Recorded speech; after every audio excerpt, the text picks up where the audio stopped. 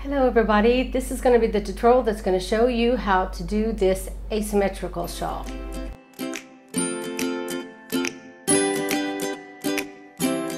So to do this asymmetrical shawl, you're going to need a 5mm hook, and I'm using worsted weight yarn. But you can use, because this is such an easy repeat pattern, you can use any size hook, any size yarn and whatever hook that yarn recommends. So it can be done, it's just a simple, easy repeat. So how you begin row 1 is you want to start by chaining 7.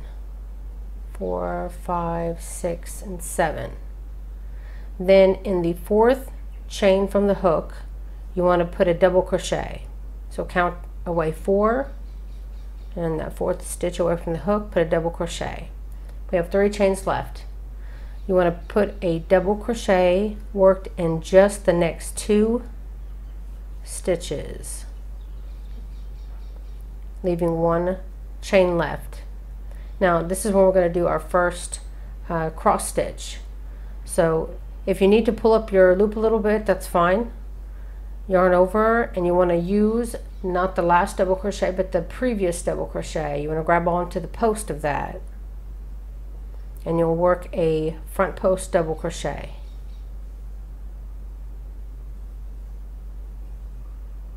And then you want to come to that last chain 1 space that we have and put a double crochet in it to end the row.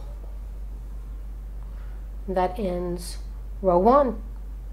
So for row 2, you want to chain 1 and turn.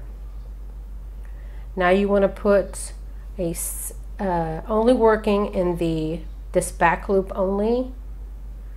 You want to put a single crochet in the next 3 stitches using only this front loop.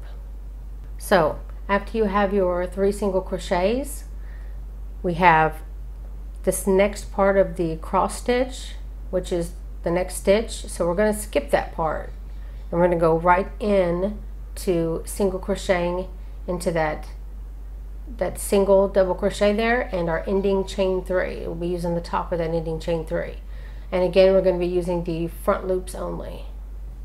So skip the next stitch, and in the following stitch do a single crochet in that front loop only, and then in the very last chain you'll put 2 double crochets. So in your ending chain 3, put your 2 double crochets, and that will increase for this row, and that ends row 2. So for row 3, at the end of all the single crochet rows, you will always chain 3. So chain 3 and turn, and in the same stitch that the chain's coming out of, you want to put a double crochet. So put a double crochet in that first stitch. So now that you double crocheted into the same space as your chain 3, that's your increase for the row. Now without skipping a stitch, you want to double crochet in the next 2 stitches, and then you'll be doing another cross stitch. So yarn over and going into grabbing up the post of that first double crochet that you did, and working a front post double crochet. And then remember, this next stitch here is a double crochet, so don't use the same stitch. Go right into the next stitch, and you're going to be putting 2 double crochets in a row again. So this first one will have 1 double crochet, and then you'll have 1 double crochet in your next, which leaves you with just this single crochet on the end, which will always be a double crochet, by the way. But let's complete our cross stitch here. So we have our 2 double crochets, again yarn over and using the first double crochet that you did, work a front post double crochet, and then to end your row, as always, you will put a double crochet in that ending stitch. And you can see that by every row you're going to be going up 1. You can see better on this one, I guess. You'll be going up, like this one has 1, then 2, then 3, then 4, then 5. It gains by 1 every repeat, every time you repeat the repeat. So that was row 3. So I'm going to take you through it again. This is row 4. So every time we do a cross stitch row, you always do a chain of 3, and after your cross stitch row, you'll always have a single crochet row, so you only need to chain 1. And you will always put a single crochet worked in the front loop only for the first 3 of the row. So the first 3 will always be 3 single crochets worked in that back loop only. Then once you've got that, the repeat of the row will be skip 1, and then using your back loops only, single crochet in the next 2 stitches. Then repeat that, you'll skip 1, and then you'll put a single crochet in the next 2 stitches, which happens to be the ending chain for me. And this ending chain 3 will always need to be an increase. So I'm going to put 1 more single crochet in there. You should also end on a even number, 2, 4, 6, 8. So after row 4, you should have 8 stitches on your single crochet row. So again, for a cross stitch row, and this is going to go ahead and be the last repeat I take you through. This is row 5 and row 6. Oh, maybe I'll take you through row 7 too, I don't know. So you always want to do a chain of 3 and turn. And again, that first chain 3 will always have an increase of a double crochet, so put that double crochet in there. Now you're ready for your cross stitches of your row. So the next 2 stitches, sorry for that noise outside. So the next 2 stitches will be a double crochet. So 1 and 2, and then we'll turn this into our very first cross stitch of the row by putting a front post double crochet in that first double crochet. Now again, make sure you don't use the same stitch that you already used, and you go right into the next 2 unused stitches and put a double crochet in each one of those. Then we'll do another cross stitch,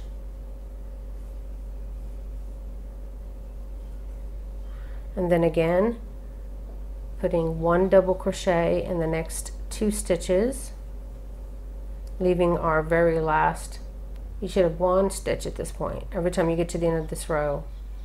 So finish your cross stitch and put that double crochet in that very last stitch. And now you have 3 this row. Next time you'll have 4. So that was the end of row 5. So for row 6, chain 1 and turn. Again, single crochet in the first 3 stitches of your row. After that, you'll want to skip 1 and single crochet in the next 2. Always remember, after your 3 single crochets in a row, there's always a skip 1. Sorry about that noise again. And that's why I'm always saying 3 single crochets in a row, because if there was no skip, I would say 5 single crochets in a row. So remember, it's always 3 single crochets in a row, skip 1, then single crochet 2 in the next, skip 1, 2 single crochets in the next, skip 1, then 2 single crochets in the next 2. Keep doing that until you reach your very last chain space. And I just did with my the last 2. And you'll always want to have 2 single crochets in that very last ending chain. And that ends row 6. So again, I'll go ahead and take you through one more row. Again, you'll want to chain 3. This would be row 7. Again, you'll always want to do a double crochet in that very first stitch. I'm actually losing my yarn here. I'll grab some more up here so I can take you through this again. Okay, so again, once you've got your first increase done, the next 2 stitches will be double crochets. And then you'll do your cross stitch.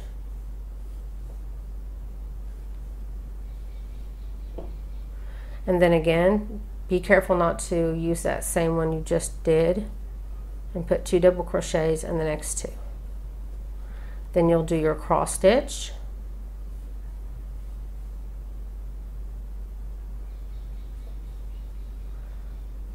then 2 double crochets. You'll continue this all the way down your row. Come on, yarn, be nice.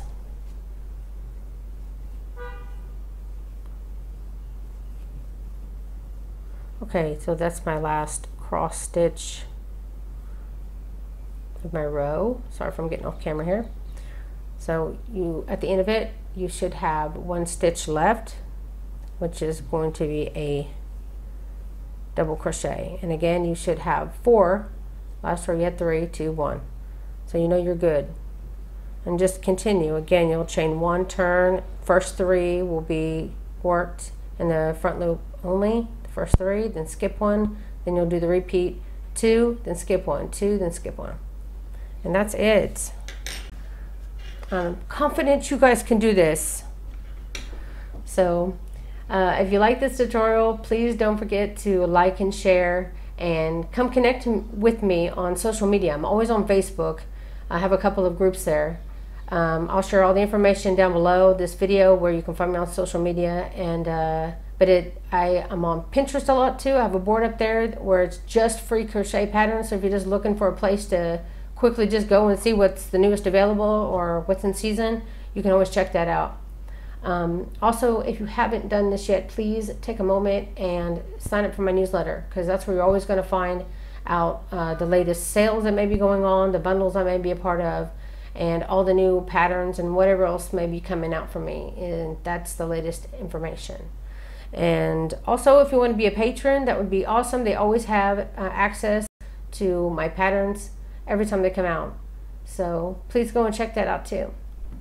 So that's it, guys. Thanks so much for watching.